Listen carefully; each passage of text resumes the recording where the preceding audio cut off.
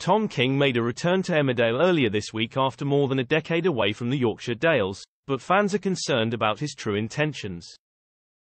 Tom King, played by James Chase, was last seen on Emmerdale 11 years ago when he left a young Belle Dingle, Eden Taylor Draper, heartbroken. He made a return this week, leaving Belle stunned as he informed her H is now a qualified veterinarian with his life back on track.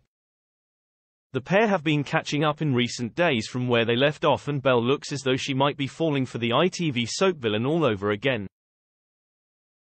Perhaps she has forgotten how he once stalked Chaz Dingle, Lucy Pargeter, and made her life a misery before he flew off to Saudi Arabia with his mother.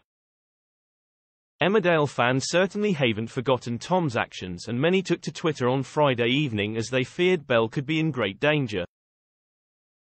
Ryan penned, "Tom telling Belle that H is a vet, could that be a lie?"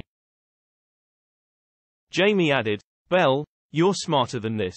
Wake up. You're going to end up as oblivious as Gabby, Thomas." Michelle Jones shared, "Watch your back, Belle, for FK/SARK #Emmerdale."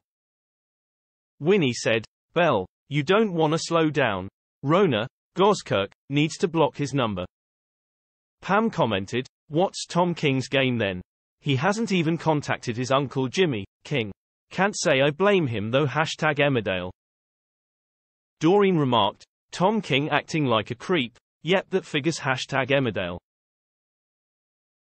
Is Tom pretending he has qualified as a vet as an excuse to return to Emmerdale when he is actually Belle's stalker?"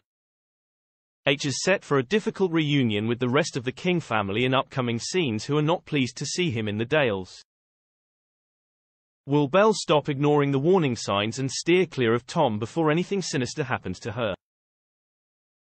Or is he a reformed character after studying to be a veterinarian and living abroad for many years?